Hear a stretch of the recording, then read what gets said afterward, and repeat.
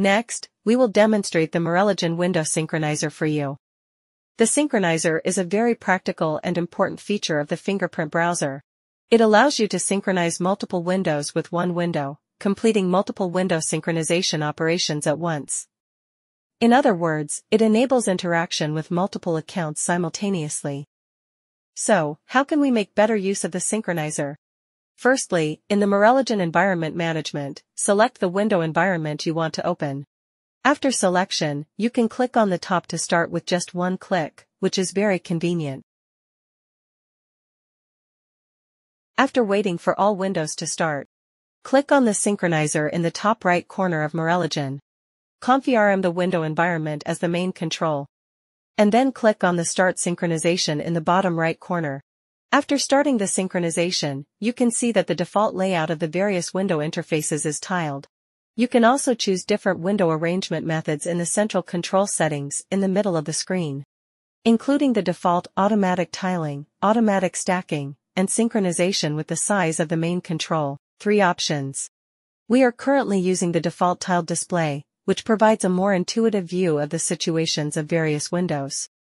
If different interfaces show different pages due to various environment settings, we can choose unified tabs in tab management.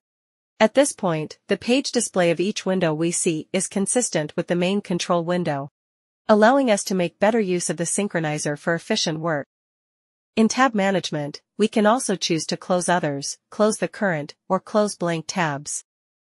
Using the synchronizer, we can quickly create or import accounts from various platforms we already have, including Twitter accounts, DC accounts, and wallet accounts.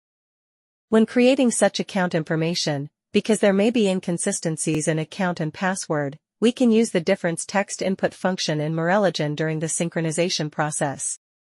For example, if I want to import my existing DC account into various window browsers, I can open the DC web version login interface, click on Use Token to log into the extension, choose the difference text input, select according to the environment, and then see the various environments we are currently synchronizing. Then, in the main control window, confirm where we are about to enter text. Go back to text input, enter the corresponding account information, and click Insert after confirmation. We can see the input text being synchronized in various environment windows. After completing the token ID input, we click on the main controls login, and we can see that various windows are synchronously logging into DC. Soon, we have completed the login of the DC account in 6 environment windows.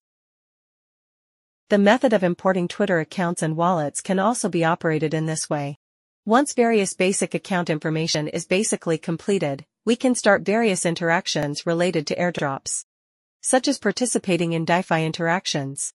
When doing interactions, we can use the difference text function to achieve different operations for accounts in various windows, which can better prevent the probability of account interaction being detected. At the same time, we can also use the synchronizer function to mint NFTs at the fastest speed. Of course, we can also interact with GameFi, buy meme coins, or seize the opportunity to grab inscriptions at the fastest speed.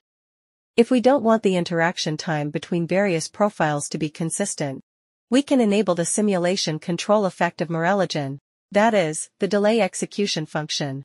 We can click on the rightmost side of the synchronization settings to open the delay, and the default delay duration is 0.1 to 0.3 seconds. We can set the delay duration you want in the synchronizer settings. After pausing the synchronization, go back to the synchronizer settings interface. Then click on the settings button in the upper right corner, and you can see the specific numerical settings of the simulation input. We can set according to our own needs. Here, I set a delay interval of 10 seconds, confirm and save. Then, we continue the synchronization. Click on the upper right corner of the central control settings of the synchronizer to open the delay. And we can see that the tweet of the main control window has been sent out.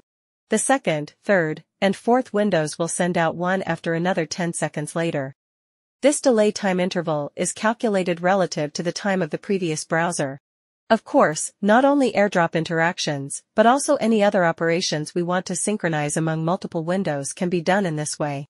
For example, we can use the synchronizer to participate in Galx activities. After logging in, follow the requirements of the task step by step. Twitter giveaway activities can also be quickly participated in with multiple accounts in this way. You can use the difference text input function to make different comments or replies or set delay execution.